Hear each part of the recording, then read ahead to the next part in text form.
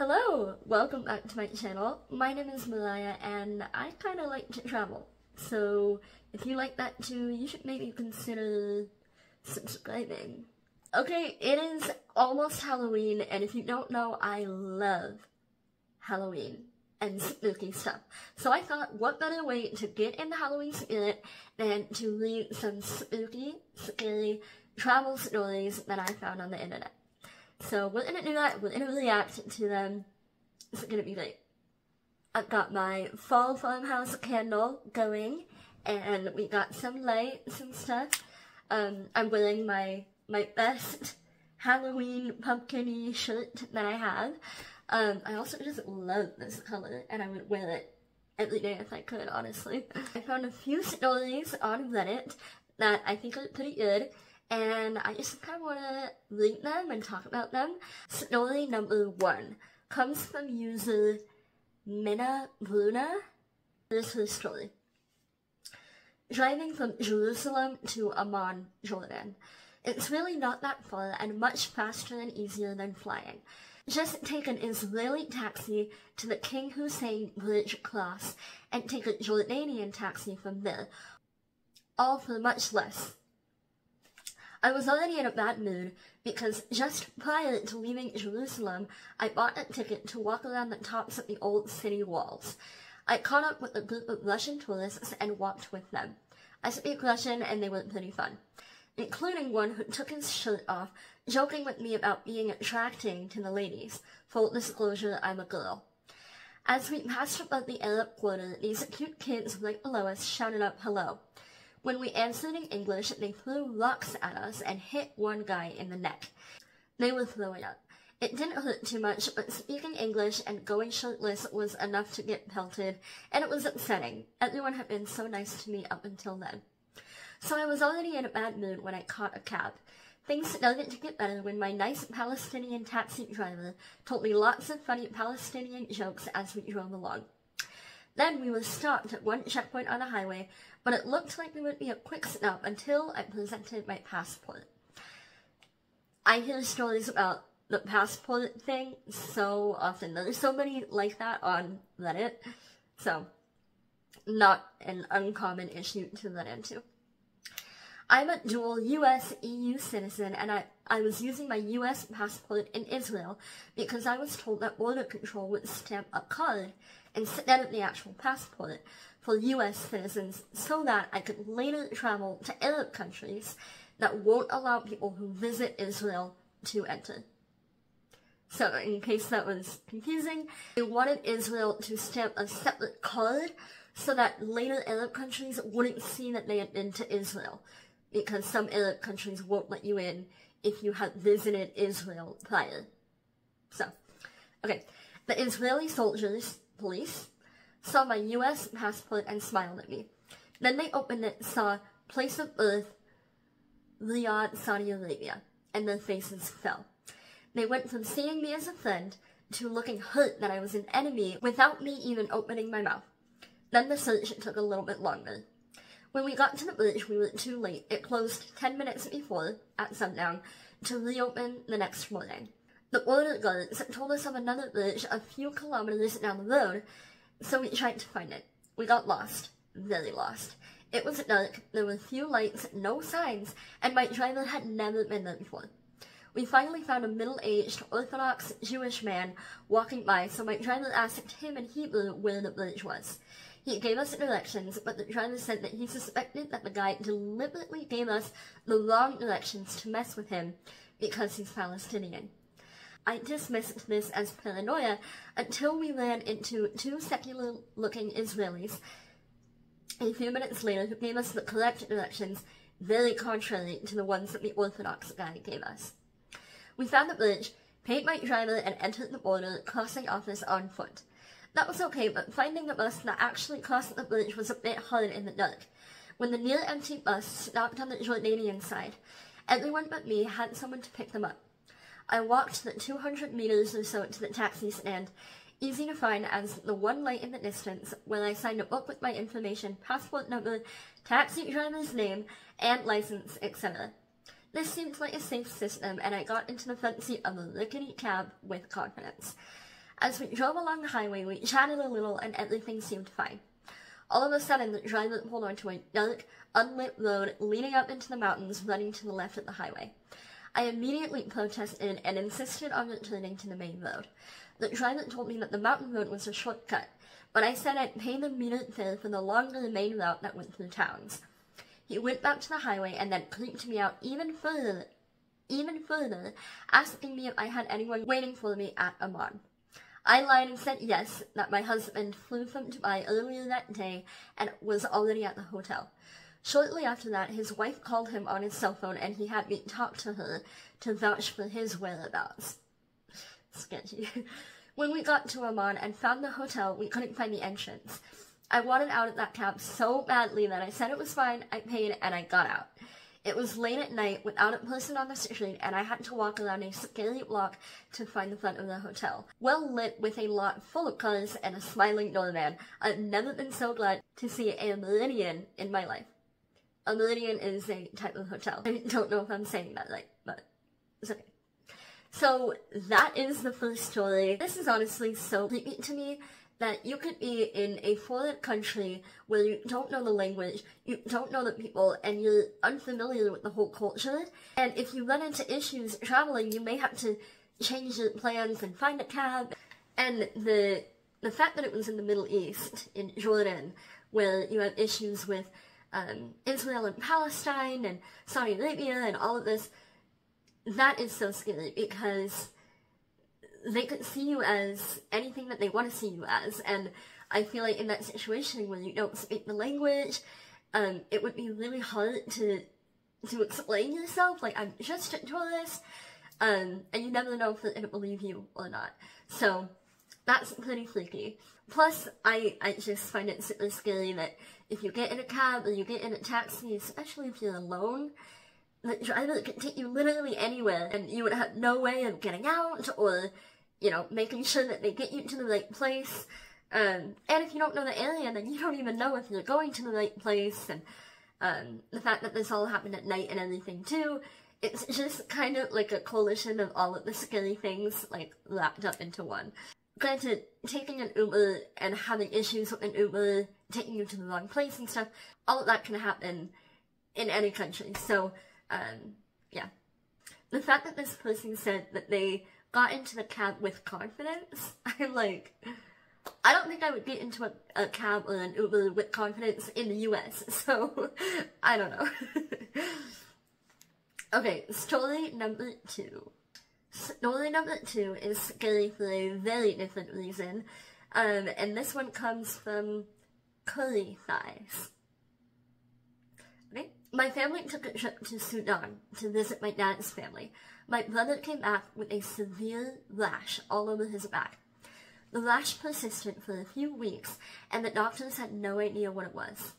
Then, we were at the park one day, and he started complaining about the rash to our mom, saying that it hurt even more.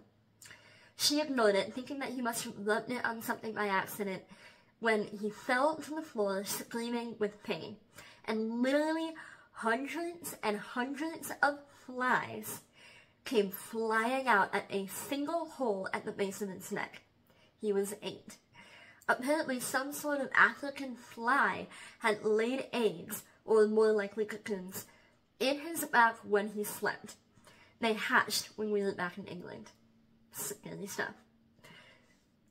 This, the way that my whole body is, like, just convulsing at the thought of this, it is so easy to get sick in a foreign country, and the idea of going to a hospital in a foreign country, especially if they speak a different language, or have a much different healthcare system, that is freaky enough. But also the idea of, like, picking up some unknown disease, and even if you're able to get back to your home country, like, just having a disease that could possibly mess you up for, like, the rest of your life.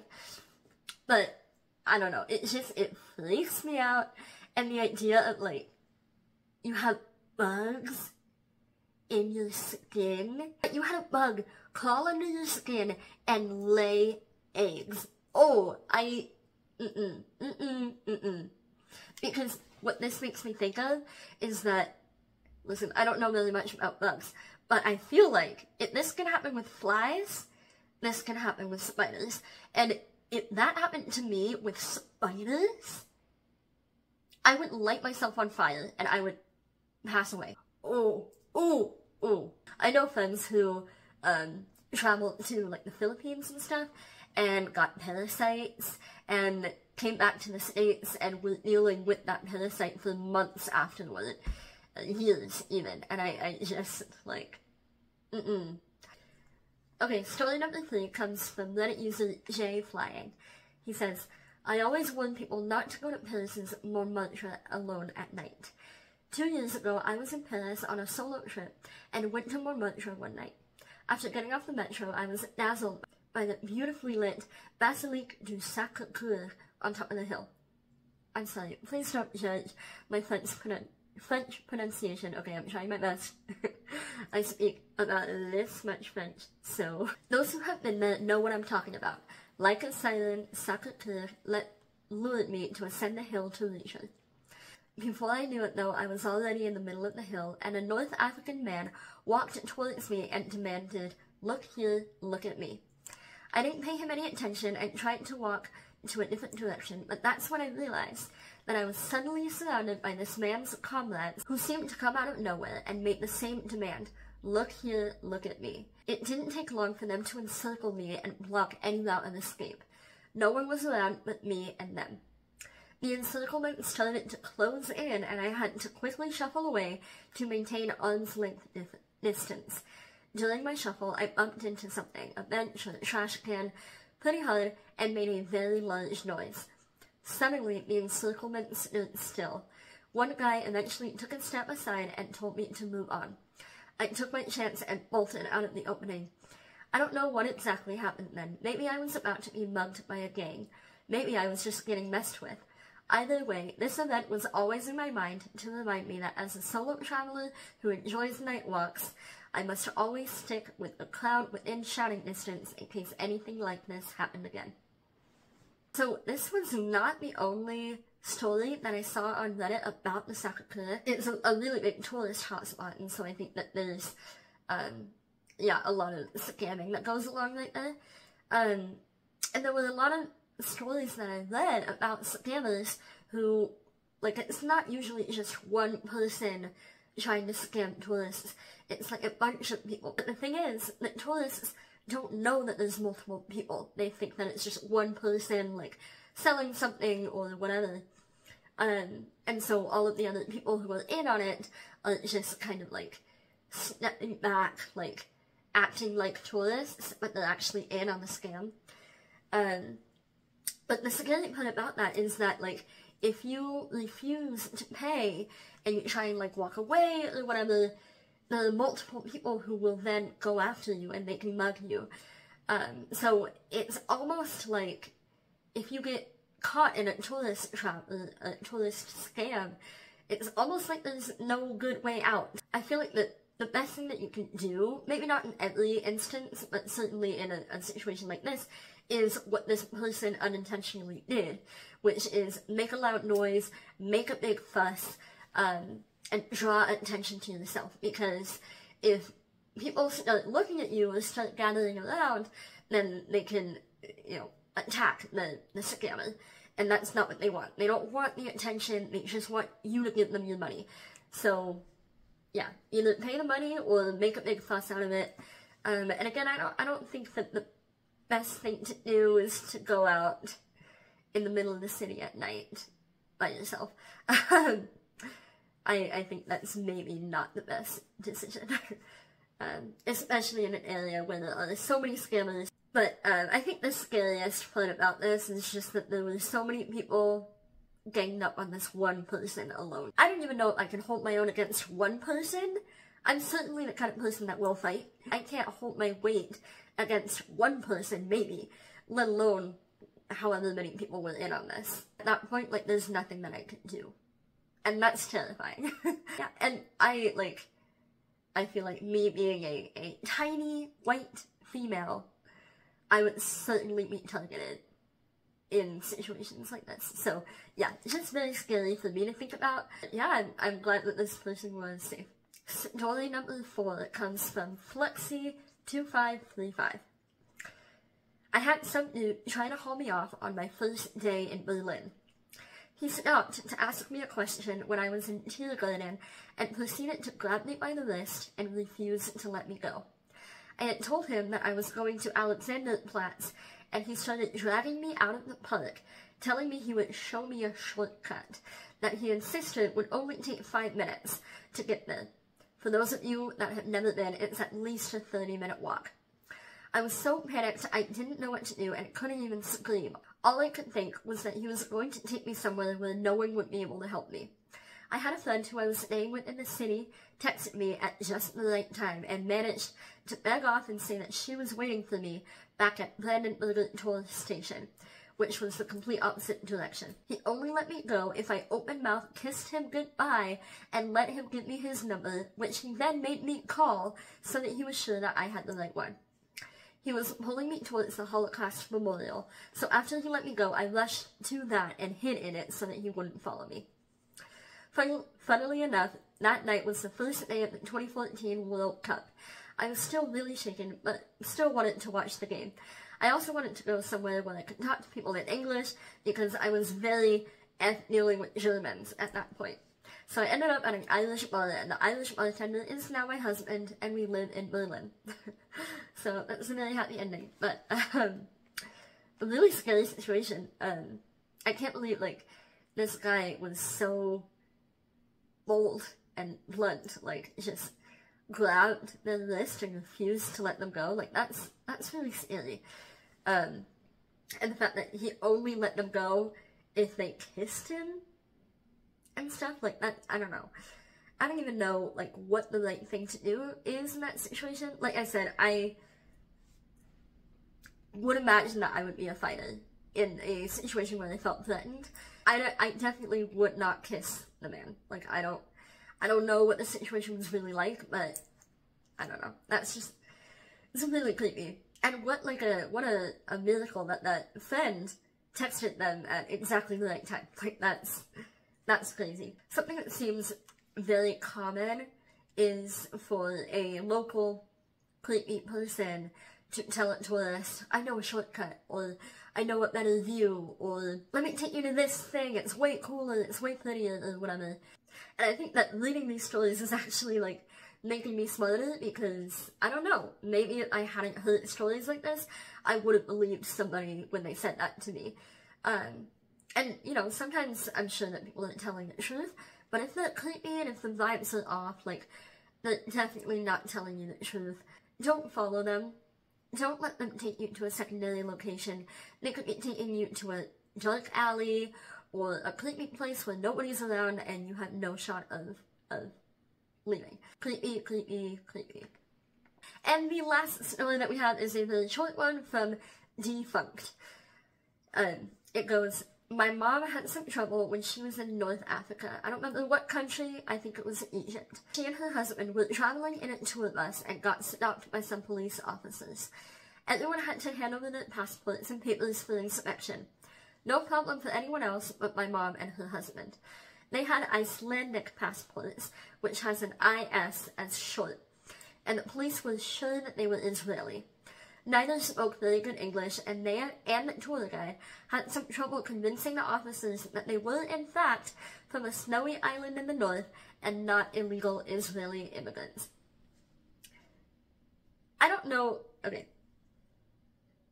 I don't want to be, like, racist or anything. I mean, I don't know what these people looked like, but I feel like people from Iceland tend to look very different from people in Israel. So I don't quite know, like, how the police was so sure that they were from Israel, but, I don't know. Either way, this story is really freaky to me, because something that really scares me is traveling in countries where the government is very corrupt.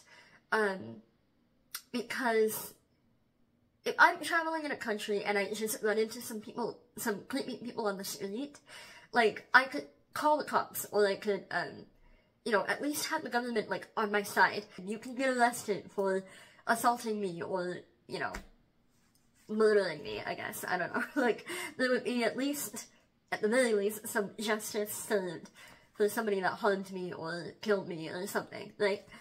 But if I'm traveling in a country where I'm afraid of the government, that's a whole other story, because if I don't even have the government on my side, the police could come and arrest me simply for being a female or simply for being white, and they could put me in jail, and that's really scary, because, like, at that point, who do I have on my side?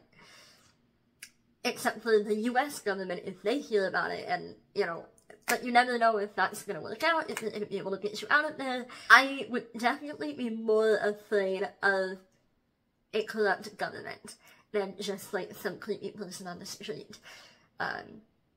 Yeah, and I don't know if that's, like, warranted or not, but, like, I would feel the most comfortable if I was with a local guide who could tell me the customs so that I don't make a wrong move, and who could, you know, maybe help translate if I run into trouble or something like that. That one is scary to me for that reason, because I have a fear of that.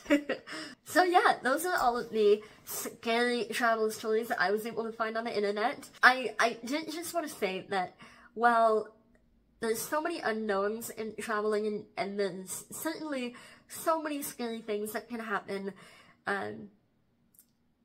I just want you to remember that, like, scary things can happen anywhere. And so, while you may be putting yourself at more of a risk, if you're in an unknown country, especially if you don't know the language, just do your research, right? And remember that, it's worth it. Like, getting out there and seeing the world is so worth it. And you don't want to be afraid the rest of your life. So, just do your research, and you're gonna be okay, you know? And worst comes to worst, you know, I believe everything happens for a reason, and if something creepy happens, I usually tend to just think that it will make a really good story someday, so, yeah, anyways, I hope that you guys liked this and that you had fun. Please don't forget to subscribe and like this video. I will be starting to post my bucket list adventures very soon. I'm actually going on kind of a scary, fun adventure today, and that video will be out next Sunday. So if you want to see that, then make sure to subscribe so that you don't miss it. And other than that, I hope you guys have a very fun Halloween, and I will see you next time.